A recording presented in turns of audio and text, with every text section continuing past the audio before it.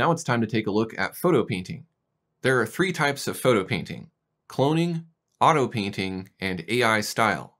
Cloning allows you to create artwork by painting with the color and detail of a clone source. Auto painting and AI style can create the artwork and brushes for you. You just choose how you want the end result to look. Because it's not essential to my painting technique, I won't go too in-depth into photo painting, but I will do my best to summarize what these features can do. You can find all of the photo painting properties in the Photo Art palette drawer. There is also a Photo Art command bar, which has some helpful shortcuts. I'll keep both of these open. To begin a clone painting, I like to start with a new canvas. I'll choose a standard print and frame size of 8 by 10 inches at 300 ppi. Next, I'll go to File, Place, and I'm going to select an image I want to paint from. I'll choose the file called Clone Source and click Open. I'll scale the image to 105% so it fills the canvas. Then I'll arrange the image wherever I like. Imagine that this is how your final painting will be composed, but it will look more like art than a photo. If I want to, I can even add in additional images to make a composite, but I'll keep things simple for now and just clone from a single source. Before you start painting, you may also want to edit the brightness or color of your source image to make it more artsy. You could do this using the effects in the Photo Art command bar, like Adjust Color, or you can use the Underpainting panel. The Underpainting panel is normally grouped with all of the cloning panels, but I have it located elsewhere. This panel can be used to quickly edit an image without having to go to the effects menus. As you can see, I can brighten the image and modify the colors to get it looking closer to my vision of the final painting. There are also handy photo enhance presets that can increase the contrast or saturate the image. You can even save your own presets. There are even a few color scheme presets which will drastically alter the colors in the clone source to make it look more artistic. You have the option of adding a smart blur if the image is too sharp, and you can feather the edges of the composition with the edge effect to create rectangular, circular, and jagged vignettes. You can apply these settings to the current document, or create a new clone document from these settings. Once you click Apply, these are destructive edits, so they're going to be permanent unless you undo. I think the clone source looks okay without any effects, so I will reset the modifications and hide the panel. Now that the basic layout of our clone painting has been established, we'll need to load this image as a clone source. You can do that in a couple of different ways. First, from the Clone Source palette, you can choose a Clone Source Embedded Image, and then select Current Document. Or you can go to Quick Clone from the Photo Art command bar. That will automatically set up a new document for cloning with the current composition as the clone source. I'll quick clone and discard the layout composition. You can see that the source appears within the Clone Source panel as an embedded image, and a new canvas has been created with those same dimensions. The tracing paper has also been toggled on, which has made the image a bit fainter. This allows you to see the clone source while painting on top of it. You'll also notice that a cloner brush has been automatically selected. In order to clone, you need to paint with a cloner brush. The cloners category has a lot of great brushes, but you can also make a cloner out of just about any brush. We'll take a look at how to do that later. Let's show the compact brush selector so you can preview the variety of looks you can get from cloners. Currently, the Bristle Blender cloner is selected, and if I start to paint on the canvas, you'll see some of the colors from the clone source are picked up. You'll be able to see the true colors by hiding the tracing paper overlay. I have customized the shortcut to be T, but it is normally Control-T, which I have assigned to Free Transform. There's also a button for it in the Clone Source palette. As you're working, you can toggle the tracing paper on and off as needed. It may be easier to see what you're doing if you adjust the opacity of the tracing paper. When I paint on the sky, I get blue. When I paint on the sunset, I get orange. The strokes look bristly, and the paint blends with the white of the canvas to give me a hand-painted effect. I will cover the white of the canvas with a large brush to block in the painting. Then I'll use a smaller brush to paint over specific objects or areas of similar color. For example, only on the water, the sky, and the land. For the most natural-looking results, use large brushes for large areas and small brushes for small areas. You will also want to create sharpness and contrast by painting in the areas where different objects or colors meet.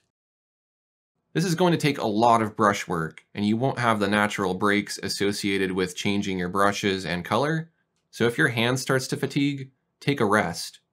You can also change the angle of the canvas to a more comfortable angle. Eventually, what you'll end up with, depending on how much work you put into it, is a painting that looks like a photograph, or a photograph that looks like a painting. I was able to get something decent in maybe 10 minutes or so. New to Painter 2021 is clone tinting. This allows you to add color to your clone source while you're painting. For example, I'll choose the oily thin bristle brush from the new clone tinting brush category, and I'll show the clone color palette. I'll uninvert the pressure expression, and I'll select a color to paint with. Although the color picker looks inactive, it will come to life when you hover over it. I'll choose a blue-gray color, and when I paint over the foreground with heavy pressure, I can replace the color while retaining the luminance detail from the clone source. Lighter pressure allows you to blend the selected color into the clone source color. You can control the maximum amount of tinting with the amount slider. As you can see, I'm able to expand upon the original photo and alter the colors to fit my vision of the painting. When cloning, you are not limited to working with a single clone source.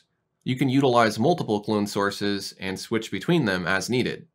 For example, I'll change my clone source to a texture called dirt and fit it to the foreground. When I paint, I'm cloning from the luminance of that texture.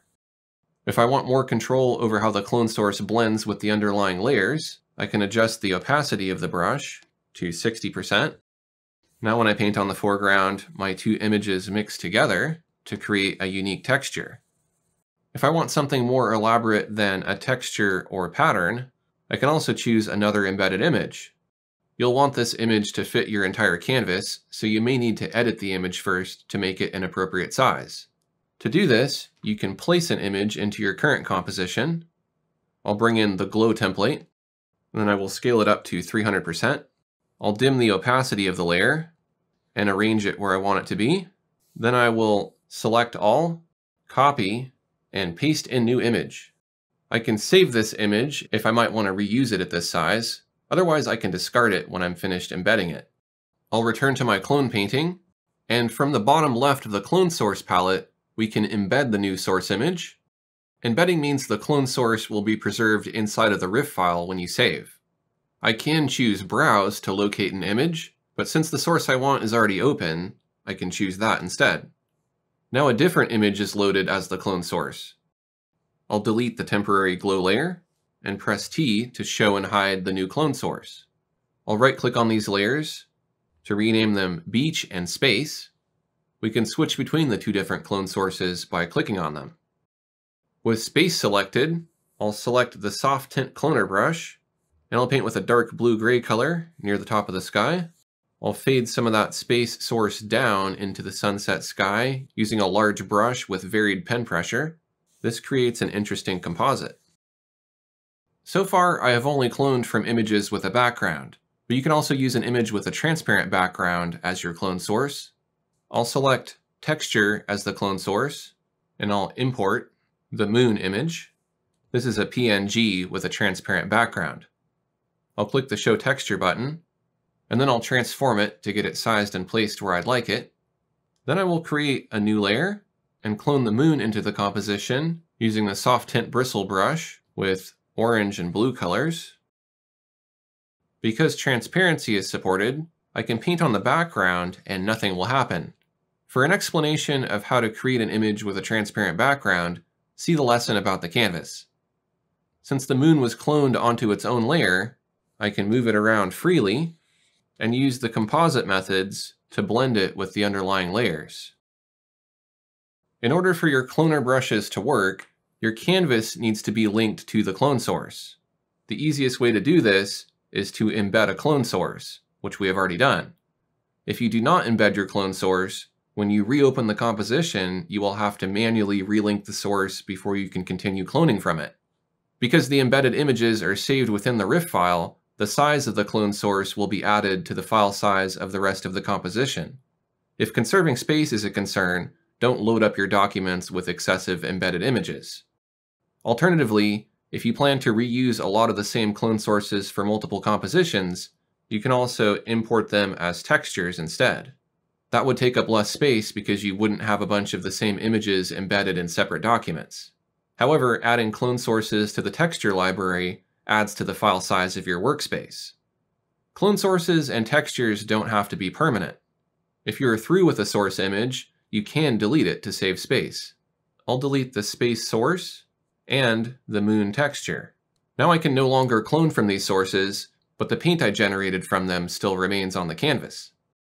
The Clone Color panel lets you enable and disable clone color, which toggles cloning on and off for a brush.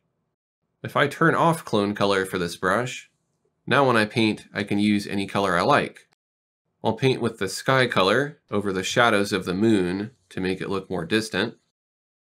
You can toggle clone color on and off from the color picker as well, or with the keyboard shortcut of U. It's not uncommon to be typing a layer name that has a U in it and accidentally turn on clone color mode. If your color is not working as expected, then look up in the properties bar, and if you see clone source, you'll know you're stuck on cloning. You can disable it by pressing U again. Just as well, you can enable clone color for brushes that are not cloners. I'll select the smooth palette knife and enable clone color. Now I get the character of this brush with the color of the clone source. Beneath that is a checkbox to toggle clone tinting on and off for a brush.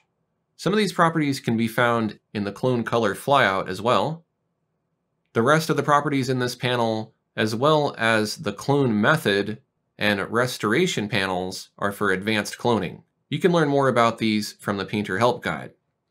While it's possible to convert an existing brush into a cloner by enabling clone color, you can also use the method called cloning. This has a few different subcategories that can give different looks to your cloner brush. I'll create a custom brush by changing the dab type to dynamic speckle bristle and adding the cloning method. I'll set the dynamic speckle count and size to 20%, and that produces a cloner with dynamic speckle properties. This is a straight cloner, which means that it will directly transfer the clone source. If I compare this to a dynamic speckle brush with clone color enabled, you can see that the media of the brush is just drawing its color from the clone source. I'll set this brush to the cloning method, and I will demonstrate some of the subcategories. Soft cover and hard cover give you softer or sharper details respectively. Grainy soft and hard cover can utilize paper grain. You'll need to choose a paper with some contrast and set grain to an appropriate value to see the effects of the grain. Some brushes may give you a straight clone even if they are only using clone color. For example, I can create a thick paint bristle brush and enable clone color. When I paint, I nearly get a straight clone, but with the character of thick paint. I can increase the visible depth to make it look thicker. If I want my cloning to have a watercolor appearance, I can choose watercolor flow particles and enable clone color. In order to print or share your clone painting on the web, you'll need to save a copy by going to Save As. While you must save your original as a RIF, you can save a copy as another format. Next, let's take a look at how to edit an embedded clone source image.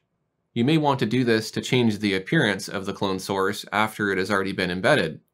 With the beach source selected, I'll choose Show Source Image from the Clone Source panel. This will open the clone source as a separate image. If I try to apply Adjust Colors to it, a warning message appears letting me know that I'm about to modify the embedded source image.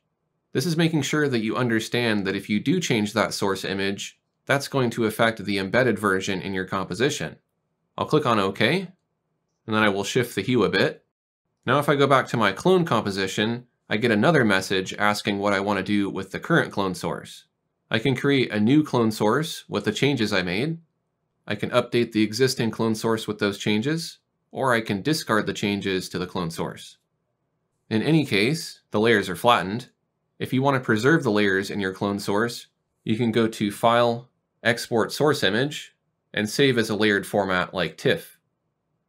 When you return to the clone painting, you'll want to create a new embedded image.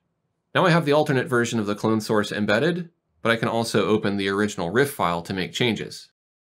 In addition to the cloning brushes, there is also a cloner tool. I explained what this can do in the lessons about the toolbox, so I won't cover that again. In the cloning preferences, you can find some options for cloning. For instance, you can choose what happens when you create a quick clone. We can also choose to automatically apply an AI style preset when a quick clone is created. This will make more sense when we explore AI style later in this lesson. You can watch the second half of this lesson along with the rest of this course by purchasing it from my website at aaronrutten.com.